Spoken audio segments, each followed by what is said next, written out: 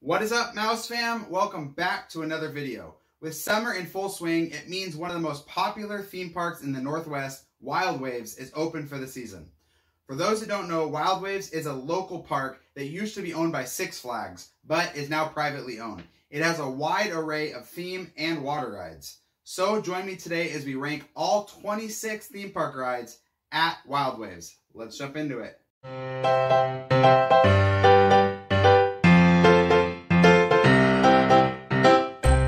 Alright, before we get started, just a little bit of history on this park. Like I said in the intro, Wild Waves used to be owned by Six Flags. It is located in the Seattle metro area in a city called Federal Way. It is a water and theme park. It's the only theme park in Washington State. Now, most people do know Wild Waves for the water park aspect of the park, and it's more geared towards families. That is a solid section, and I enjoy the water park side of Wild Waves, but today we're going to be focusing on the theme park side.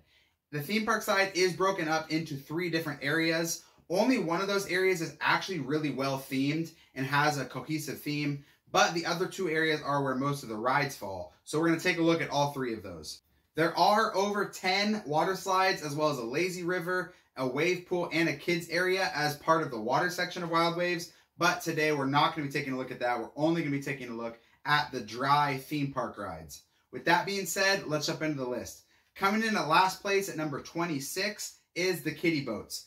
There are 5 entries on this list that are only rideable by kids. That means if you're 54 inches or taller, you actually cannot ride the ride at all. So for obvious reasons, most of those rides come lower on the list. The kiddie boats have no real theme. They're only rideable for kids. A lot of the kids, like my nephews, don't even enjoy these rides. So unfortunately comes in last place. Coming in at number 25, the kiddie combo. These are better known as the car rides. Just like the boat rides, only rideable by kids, no real theme, not really that fun unless you're a very young kid, comes in second to last. Number 24, the Red Baron, otherwise known as the airplanes. Again, don't want to repeat myself, but just like the boats and the car rides, Red Baron is only rideable by kids. It is just a Dumbo clone, and there's not much theme there, only rideable by kids, and it's definitely pretty old. The mechanics are showing it needs an update, so it comes in lower on the list. Number 23, Frog Hopper. This is a kiddie drop tower. I don't really know what the theme is. Frogs, I guess. Doesn't really make a whole lot of sense. Adults can ride this in the middle section, so I have ridden it with my nephews. It's a kiddie drop tower. That's about all you're getting. There's no real theme. The wait times are pretty rough. My nephews are okay with it. Not much to say here. Coming in at 22, Safari Jeeps. This is the first entry on the list that at least has some good theme. The Safari Jeeps are located in the first section of the park as you come in, but there is not a whole lot going here because it's just a ride that kids can go on, so I've never been on it. My nephews do like it a lot, but because adults can't go on it, and it is showing its age, it comes in lower on the list. There is some really nice thematic elements here, but clearly the park is not really putting a whole lot of money into this section of the park, so it's getting worse and worse by the years. Coming in at number 21, Dodge and Bumper Cars. These are in the Old West territory of the park, which is a very well-themed area, actually pretty impressive for a local park, and the only themed area of the park. But they're bumper cars. I'm not a big fan of bumper cars. They always have a long wait. Not a whole lot to them. They're basic bumper cars. I don't really like these. I've only ridden them once in my life, and I almost never ride them when I go to the park, and I'm an annual pass holder. So they come in lower on the list. Coming in at number 20, the Ferris wheel. I was going to put this ride higher on the list because I do love Ferris wheels. This is easily the worst Ferris wheel I've been on. Probably one of the worst in the world. It's like a kiddie Ferris wheel, but a little bit bigger than that, but it's really rickety. It has terrible operations. It's an 11-minute ride time, and you only go around twice. It's super sketchy. You have to ride with a partner. I don't like riding this ride just because of how scary it is. My nephews like it, and Ferris wheels are fun, but there's no theme here, and the ride is definitely showing its age, and is actually pretty scary with how old it is, so it comes in lower on the list. Coming in at number 19, our first big adult thrill ride on the list, Disco Flashback. Now, this is a pretty traditional flat ride that a lot of parks have, and it would come in higher on the list, except that it's in the first area of the park, which has no theme. It's just a parking lot. There's not even that many other rides here, so it kind of stands by itself. I don't really like rides like this. I mean, I'll do it, especially more than a lot of the other kiddie rides on this list, but it makes me sick. There's no theme here. It just looks ugly. It does have high capacity, so that's cool, but it has really bad operation, so it's down a lot. I don't really like this ride that much. It should probably come higher on the list for you thrill junkies out there, but I almost never ride this ride because it makes me sick and it has no theme whatsoever, and it's always closed. Coming at number 18, the Coastal Clipper. This is a kiddie version of like those pirate ship rides that swing back and forth. Adults can go on this ride, so that's fun. I do have a good time with it with my nephews on this ride. It's themed better than some other areas of the park. It does have a kind of northwest theme where this is located, but unfortunately it makes you pretty sick. It's got low capacity. It's just a kiddie ride. So it's probably one of the best kiddie rides in the park, but it's not that great. Coming at number 17, Enchanted Railway. This is a super tough one for me because this is a kiddie ride that adults cannot ride. You have to be 54 inches or lower to ride it, which sucks because a couple years ago, pre-COVID, this was not the case, and this was actually one of my top 10 favorite rides in the whole park. It's a beautiful scenic train ride that's actually really well done. It reminds me of like a very smaller version of the Disneyland Railroad. It's got a lot of great props. It's kind of got a small town like the end of Big Thunder. It's got a nice cave scene. It's got very scenic areas, big trees. This is in the best themed area in the park called Old West Territory. So it really just sucks that this ride adults can't go on because it used to be one of my favorite rides in the park. Unfortunately, it's seen its age, and clearly with them not wanting to put work in to allow adults to ride it, they're not putting much money into the ride. So this one pains me to put so much lower on the list because it could be so much better, but right now it's in disarray. Coming at number 16, Scrambler. The Scrambler is another traditional flat ride, and I'm laughing because this ride actually is a lot of fun. I had never been on it until recently because it just looked so bad, and my nephew really wanted to go on it, and we had a ton of fun on this ride, but it is so poorly themed. There is no theme to this ride. It's just placed right on an asphalt, basically parking lot. The ride itself is really ugly, and it looks like it hasn't been painted or touched up at all in years. So the ride's really ugly. There's no theme. There's no queue. This is probably the worst themed ride, maybe in the whole park, even worse than the kiddie rides. But ironically enough, it's pretty fun. So yeah, this is a tough one to place because I do enjoy being on the ride. It's just such an ugly ride to look at. I don't like it being there. But as far as traditional flat rides go that bring a lot of thrill, this one definitely packs a punch. All right, that brings us into our top 15.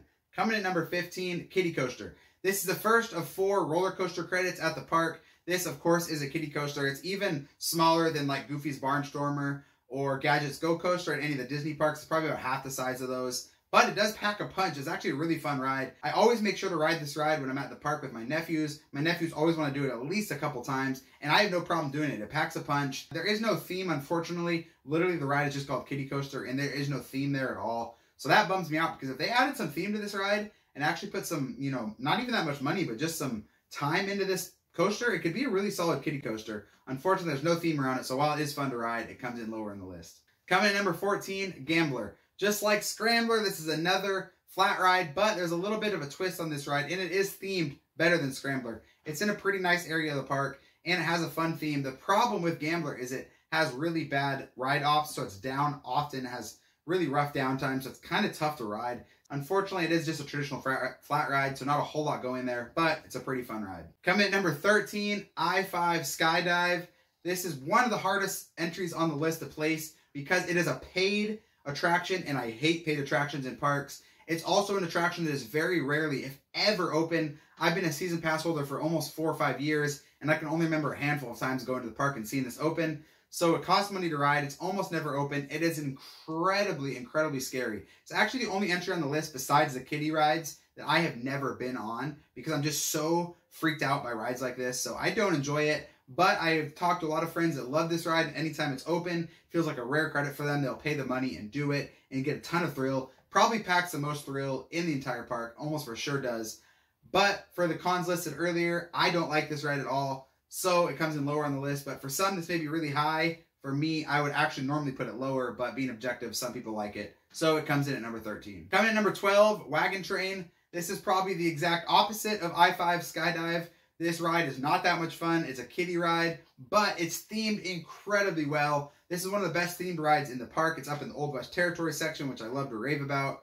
Unfortunately, though, this ride is more of a kiddie family ride hybrid, so it's not super fun. There's not a whole lot of thrill here. Themed really well. That's about it. Coming at number 11, Hang Glider. This is a pretty unique spinner flat ride. I do like how unique this ride is, so I like to ride it, but it kind of hurts. And it doesn't really make me feel that good after riding it. It's also in a terrible area of the park with no theming whatsoever. So this ride is tough because I do like it. I think it's unique, but it's in a terrible area of the park, and it's pretty painful to ride, and kids don't like this ride either, so it comes in lower on the list. All right, that brings us into our top 10. Coming in at number 10, Kanga Bounce. From my perspective, this is the only time I've ever seen this ride in any park, so I think it is a pretty unique flat ride in that regard. It's pretty fun. There's not a whole lot of theming. which is a bummer because I feel like this ride has a lot of potential and it has a lot of ride downtime, which does stink. But King of Bounce is a really fun ride. Kids can go on it. Adults will get some thrill on it. It's a good family ride. Really, really unique ride system. Themed, not great, and not in a great area of the park, so it comes in lower, but it does crack the top 10. Coming in number 9, Pirate Ship. This is a bigger version of the Coastal Clipper, which came in lower on the list. This ride has a lot of thrill for those thrill junkies. Has some okay theming, not great, but it does fit in okay where it's at in the park. But this ride has a lot of downtime. Definitely makes me feel sick. I can't ride this ride more than once. So yeah, this ride is fun. It's just kind of a basic flat ride. Most theme parks have rides like this. So it comes in not high on the list, but it is a fun family ride with some thrill. Coming in number 8 is the Soaring Eagle Zip Line. Just like I-5 Skydive, this is a paid attraction to the park. But if you're an annual pass member, you get one free ride on this ride at the park. So it's not totally paid for. If you're an annual pass holder, you can get it free. It's just a basic zip line, so it's not super unique, but it gives you great views of the park. You go over the nice lake in the middle of the park, and you go over the water park section as well, and the theme park section. So really nice views on this, and it is fun. Kids can go on it, adults can go on it. But it's a paid attraction if you're not an annual pass holder, so that hurts it a little bit, and not much theme going on, and it's a basic zip line. So I do like this ride a lot. I'm just not really sure how it fits into the theme park. Coming in number 7, Antique Carousel. Now, admittedly, I'm a sucker for this ride. If any of you have been to Wild Waves, you're probably going to think this is a little bit too high on the list, but I really love Antique Carousel. It has the most history in the park. This is an early 1900s traditional antique carousel. It's completely kept up very well. Super fun. I love going on this ride. My nephews love going on this ride. It's located at a really nice area in the park. I wish they would build around it some more and put some more money into it. But as stands, this is a great ride with some great history. I might be a little bit biased and put it higher than it needs to be, but I love this carousel. Coming at number 6, Brain Drain. Now this is the park's adult drop tower. As far as drop towers go compared to other parks, this is tiny. It's only 85 feet, but that's perfect for me because I hate drops and I won't do any of those towers if they're over like 200 feet. That's just too high for me. So I actually really like this drop tower. There's no theming around it, which sucks. Kids can't really go on it, and the queue is really, really bad. Terrible queue. But it's a fun drop tower, and it usually doesn't have super long waits. So I like to do this ride every time at the parks. The reason why it doesn't come higher is because, like I said, there's no theme and kids can't do it. But as far as drop towers go, this is a solid addition to the park. All right, that brings us into our top 5. Now, these top 5, I would say, are actual attractions that are worth going to the park for. I don't think any of the other 21 rides are worth making an appearance for. Obviously, you know, you can go do them and get your credits or have fun with your kids. But these top 5 are actual, legitimately fun rides. Coming at number 5, Wild Thing. Now, this is the theme park's first ever roller coaster. It got brought here from out of state in the 1990s. It's an okay coaster. It's one of the 4 coasters in the park. This is the most thrilling coaster. It's the only one that goes upside down. But unfortunately, it's a really short ride time, and it's gotten really rough lately. The last like 5 years, this ride's gotten really rough. They haven't put a whole lot of TLC into it. It has an okay queue and loading zone, but it could be better. It's located at a cool area of the park where you have, you know, nice views of the park, and it's right by the water park. But this ride is just slipping because they're not putting any TLC into it. So it's bumpy, it's rough, and it's just a really short ride time. So if you like coasters, you want to get a good coaster credit, this is definitely a solid entry, but the park is letting it get a little bit too rough, so I wish they'd pour some more money into it to get it higher on the list. Coming at number 4, Timber Axe. Now this is a traditional flat ride, but it's probably the best themed flat ride at the park, and it might be one of the best versions of this flat ride in the world, at least that I've experienced. This is a super thrilling ride. It actually makes me feel sick, so I can't go on it very often. But like I said earlier, it's themed extremely well, and it's definitely one of the best rides in the park for adults. Kids, a lot of kids can't go on it because of the height requirement. But if you're an adult seeking thrill and you like flat rides, Timber Axe is definitely going to do the trick for you. Brings us into our top 3. All 3 of these, I would say, are really solid rides that definitely make the park stick out. Coming at number 3, Klondike Gold Rusher. This is a play on the traditional mouse coaster that is found in, you know, all fairs and most theme parks, but I think it's done really well. I would say this is akin to Goofy Sky School at Disneyland, and I actually prefer this ride to Goofy Sky School. It's themed really well. It always has super short waits. It's located at a really nice area in the park that has a bunch of trees, and it's located next to 2 other really good rides in the park. So I really like Klondike Gold Rusher. The biggest con is, obviously, it's just a mouse coaster, so that exists in a lot of other places. And it's down a lot. It has really high downtimes, which does stink and drops it lower on the list. But if you can go at the park and the ride is open, definitely make sure you get a ride on Klondike Gold Rusher. All right, that brings us to number 2. Coming to number 2, Lumberjack Falls. This is the ride's only water ride that's in the theme park section. So you do need to be wearing, shoes, socks, and a shirt, but it's still a water ride. It's going to get you soaked.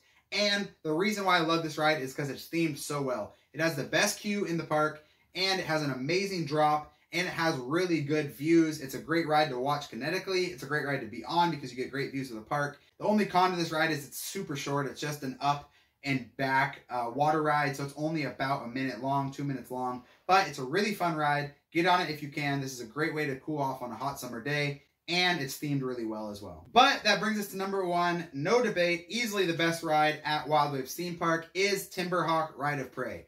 In my opinion, this is the only ride at the park that makes Wild Waves stick out as a destination for theme park fans. This is a fantastic wooden roller coaster. It was built in 2003 specifically for the park, and the company that built it has only built, I think, 3 total rides. So this is a super unique ride. I love Timberhawk Ride of Prey. It has an incredible theme. It's a super fun wooden coaster. Has a lot of great dips, a lot of great airtime. Unfortunately, just like Wild Thing, this ride might need a retrack. It's been now open in 2003, so 19 years without a retrack, and you can definitely feel it. It's a really rough ride. The trains are really rough as well. That's my only con to this ride, because the queue is solid, the wait times are always low, the theming is great, and the wooden coaster as a whole looks beautiful, super fun. If they could retrack this ride, it would legitimately become one of the best coasters on the West Coast. As is, it's probably only worth going to if you're in the area, but for roller coaster fans, this one is a definite must-hit on your list. Timberhawk Ride of Prey is easily the best ride at Wild Waves theme park. All right, guys, that is our list. Let us know down in the comments if you've been to Wild Waves. What do you think of the list? If you've never been, are there any rides on this list that you would want to go to and see? Timberhawk Ride of Prey is probably the only one, but maybe there's some others that caught your eye. You guys can also hit that subscribe button for more content. With that, we'll see you next time. Peace.